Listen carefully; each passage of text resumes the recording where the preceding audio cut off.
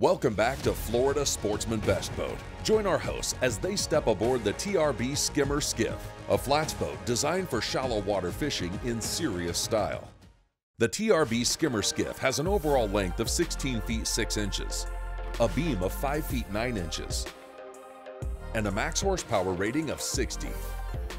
Built for slicing through a chop and floating shallow, she has a draft of 6 inches, a dead rise of 5 degrees, a dry weight of 600 pounds, and a fuel capacity of 10 gallons. Now, let's hear more from our hosts. George, today is a special day. We got a new boat here. It's a skimmer skiff, but it's TRB Edition. Now, you have some experience with Two River Boatworks with Project Dreamboat. They brought this boat to us, and it is fully custom to the T. And I'm really looking forward to everything that's on this boat and seeing what they've done.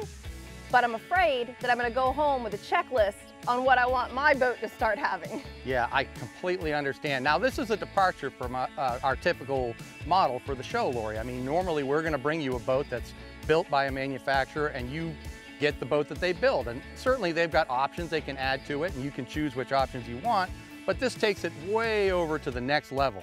This is taking a boat that's a blank canvas and then adding a bunch of different really high-end options that you won't be able to get from the original manufacturer. It's a really special boat and I'm looking forward to spending the day on it. Let's go, George. It's gorgeous out today.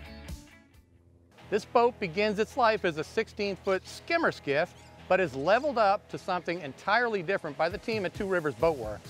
You might be familiar with this shop if you're a fan of our sister show, Project Dreamboat. The finishing details completed that make this Two Rivers Custom Shop edition stand out in a crowd are part aesthetics and part functionality. To begin with the build, TRB chose a shark gray color from the All Grip color chart and had skimmer skiffs color match this into a gel coat to be applied into the hull mold from the start. TRB had a very particular look in mind for this project and wanted the finish colors and extensive deck matting to suggest a specific vibe. Continuing in this theme, all of the metallic hardware, and I mean everything that could be done, from the poling platform and jack plate to each deck drain and through-hull fitting, were removed and sent out to be finished in Cerakote. This unique satin finish imparts a very classy tone to the overall look of this skiff. Today we had sea deck that lined the entire boat, which was really nice. It's like walking on carpet at home. There is a huge difference, and it's easier on the back if you ask me. But what I really like about sea deck is when you're doing a custom boat, you don't have to have that one color. There is a variety of colors. Ladies, you could even throw in some pink in there if you wanted to. Next, a custom console dash panel was fabricated and smoked acrylic glass work was installed for the windscreen and helm face, along with a smoked acrylic lid for the live well. On the dash panel, TRB chose a Simrad Go 12 MFD unit for electronics and decided to add C-Zone digital switching for a clean-looking display. The C-Zone hardware is easily accessed in the console. A wireless cell phone charging pad was added inside the console as well. A JL Audio Media Master 50 audio system along with 4 JL 8.8 color-controlled speakers were installed for cruising days and beach partying, and a full RGBW lighting suite from the interior to the matched underwater Lumitec Quattro RGBW lights on the transom were used for after dark effects.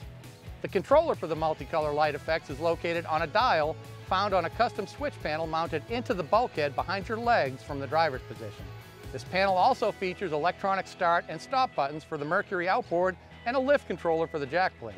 For a combination of utility and style, TRB installed a Minn Kota trolling motor designed for freshwater use due to its black finish color, in keeping with the overall appearance of this project.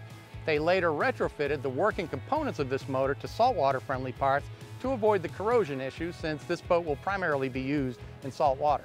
For power to the trolling motor, a pair of lithium batteries and a stealth charging system were installed to keep weight down and the batteries always topped off. The boat rode fantastic, and that proved today when George was going over some boat wake. I actually held myself down waiting to roll. Never happened. Good job, Dale. This Two Rivers custom project has taken what might ordinarily be considered an entry-level flats boat from a features versus cost standpoint into previously uncharted territory. Each of these modifications are unusually specific to the needs of a very particular buyer and not what you'd find on most production boats by a long shot. The fact is that this boat only demonstrates what can be done to a bareboat skeleton when the only limits you have are the depth of your imagination along with the funds to match. George, what really impressed me today about this boat is it's brand new and it's custom. When you think of a custom boat, you're usually taking in an older boat to try to make it look new, put new things on there to revamp it. This was a brand new boat and it is revamped to that cool factor because now you've got all the technology on top of a new boat and it's not an older hull. Yeah, it does make sense and it's a good point.